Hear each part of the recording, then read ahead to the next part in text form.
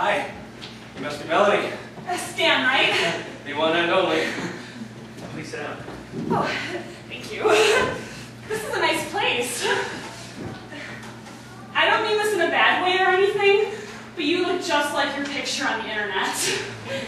That's good, right? Definitely. Good, because I believe in truth in advertising. I don't like to play games. Me neither. It makes me very happy. Wine? Oh, yes, please. So, what are you looking for in a potential mate? Oh, you know, someone funny and honest and smart. Street smart.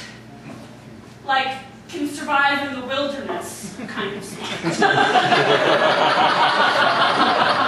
All things I'm looking for as well. I think that certain skills are important. Like survival skills? Yes. Survival skills are very important. Like what if something happens? Something big? Like solar flares. Solar flares followed by geomagnetic reversal of the poles. Did you just say that? Geomagnetic Reversal of the poles.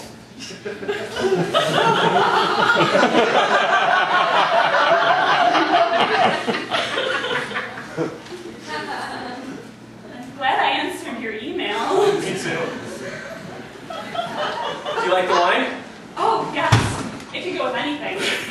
Fish? Pasta. Beef jerky? Freeze-dried astronaut meals. I've already got a closet full of them. That's sexy. Who wants to be alone in 2012?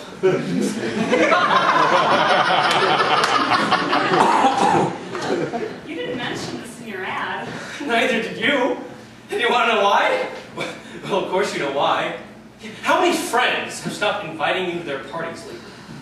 I'll bet your boss has pulled you aside for a little chat about what you can and can't talk about at work. She called me into her office and gave me this long lecture about how my water cooler chit-chat was scaring the other employees. She told me I was in danger of being fired if I didn't stop talking about the Mayan long count calendar.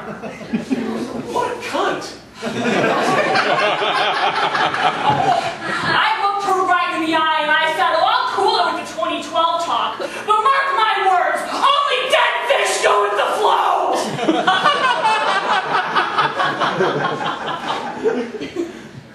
That was hot. What? The way you said that right now? Could you say it again? Only dead fish go with the flow.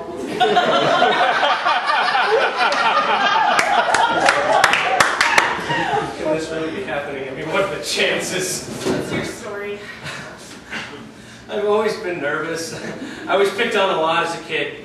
I was obsessed with the Doomsday clock. I love the Doomsday clock. Like other kids waited for Christmas, I waited for them to update the clock. Pushing the hands closer and closer to midnight. And then there was that big hole in the ozone layer. Oh, the ozone layer. That's where I got my first true taste for global catastrophe. And then I heard about the Earth's eventual collision with the planet Nibiru. I don't know that one. You're gonna love it. I already do. What about Nostradamus? Like the Beatles are to pop music. Nostradamus is to the end of the world. That's beautiful. Beautiful. Can this really be happening to me? I feel like a princess. I don't mean to interrupt, but are you ready to order? I actually haven't looked at the menu yet! That's all right. I'll give you a few minutes. And, pardon my eavesdropping, but did I hear you mention 2012 earlier?